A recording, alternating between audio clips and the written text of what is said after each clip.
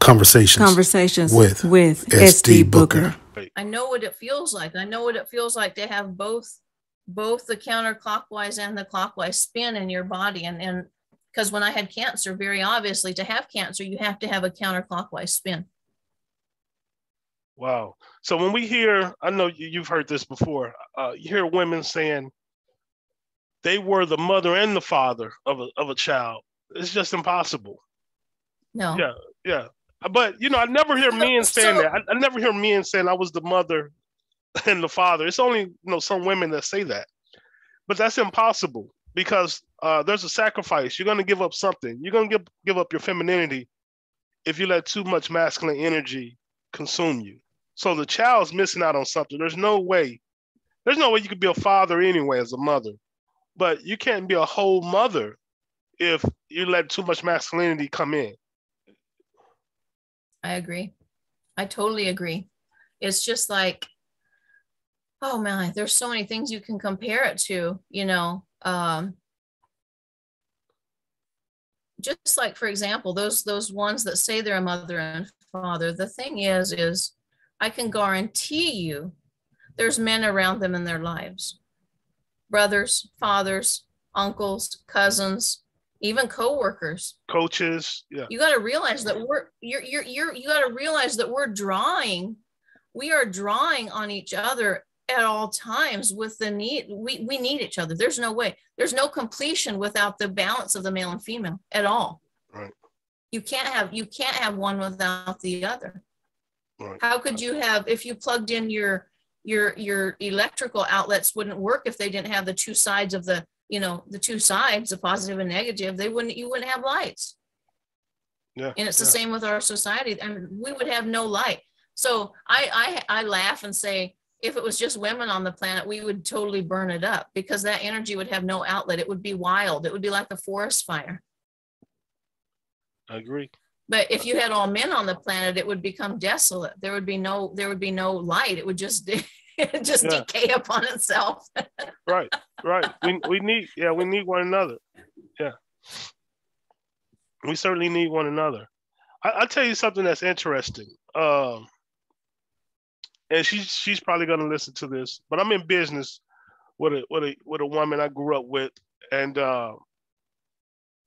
she identifies as a lesbian. And when she brought me on or asked me to come on board, she said one of the things she said is that she needed some masculine energy. And I thought that was really profound that she would say that and notice that and recognize that she needs some masculine energy in her company. And I was thinking, wow, this is amazing when we have women who say they're heterosexual that won't even open up and submit to that and say, I need masculine energy. I thought that was astounding to me. But piggybacking off of that somewhat, when the earth is bruised, when a woman experiences trauma, how can that be healed? We identify the woman as earth, and the earth being bruised, her experiencing trauma. How can we get by that? How can she get past that? How can the masculine energy, help her get past that?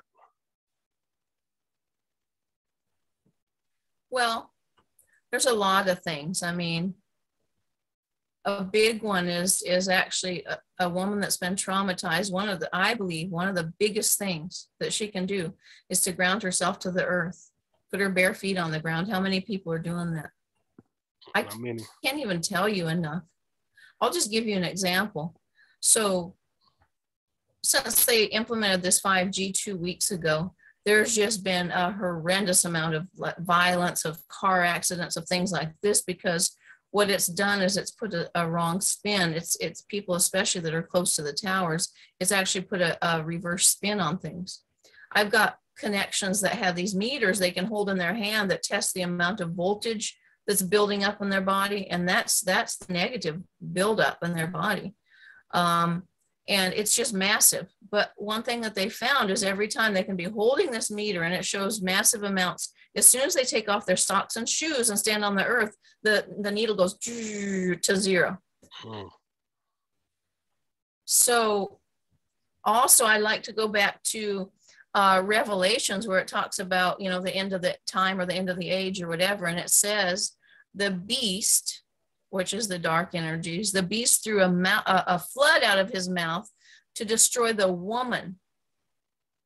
And the earth helped the woman, and the earth swallowed up the flood. That's the exact scripture. Now, the woman can mean not necessarily just female, but it can mean all the people.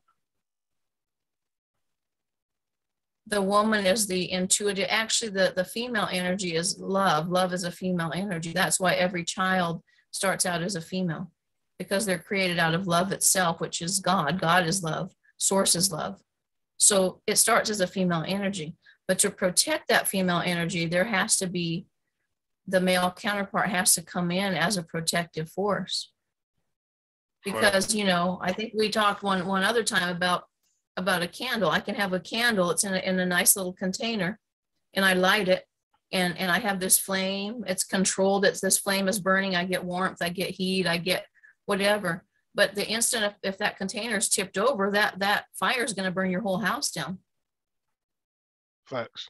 That's the female energy. It has to be contained. We can't do it ourselves. If we're staying in our feminine, we can't do it ourselves. The only way we can do it is to move into the masculine. And that's why you see, when you move into your masculine, it gets really touchy, because that's where you see really mean women. I mean, right. Women that move into their masculine are 100 times meaner than a man. Oh, yeah. Because no it's doubt. Foreign.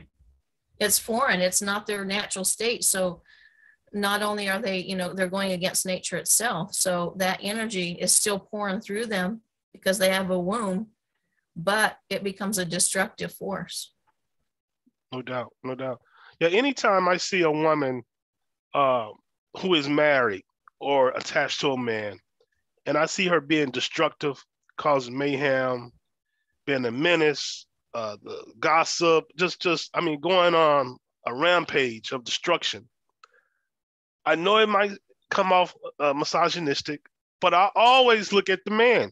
It's like, what's going on with you? What are you doing? If a woman's attached to a man and he's not bringing constraint, order, like what's going on? I always hold the man accountable, and I think that's so important. We have to be honest with ourselves.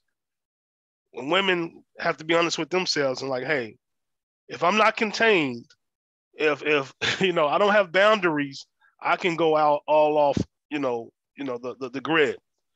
And men have to know their purpose. Yeah, men have to know their purpose and not be afraid. Some men are afraid of women. They're afraid of containing women. It's that energy. They're afraid of the energy. Now, I would differ on one point with you. It's not the man's responsibility all the time. Let's say he gets with a woman that's been traumatized and her energy is literally spinning in reverse. How is he going to contain it? Literally, it will take him to hell because it's going to suck. Now think about this. Think about a tornado.